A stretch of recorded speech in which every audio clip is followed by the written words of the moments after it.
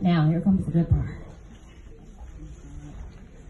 Born in New York City and raised in Baltimore, Maryland, since the age of 11, she used to write as a form of therapy and a way to express herself.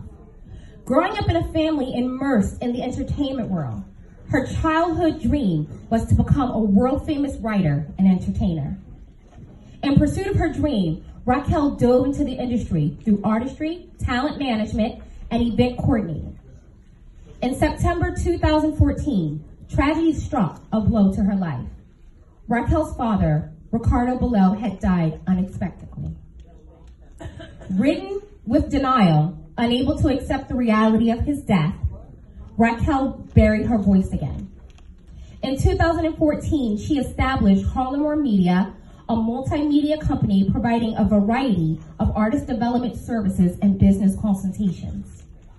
In 2015, she founded She Is Foundation, industry events, and managed the career of her celebrity clients, and wrote and published 2 books as well.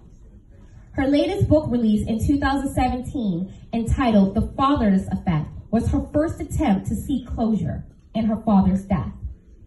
In 2018, advised by many, she decided to transform the book into a film.